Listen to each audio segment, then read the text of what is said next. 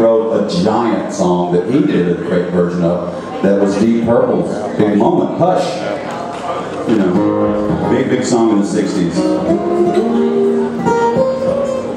And probably others I'm leaving out, for sure others I'm leaving out. Games people play. I met him one time, and the electric sitar he had played on Games People Play was right there in his apartment. And that's kind of a mind-blowing thing. This is a song I recorded in 1991.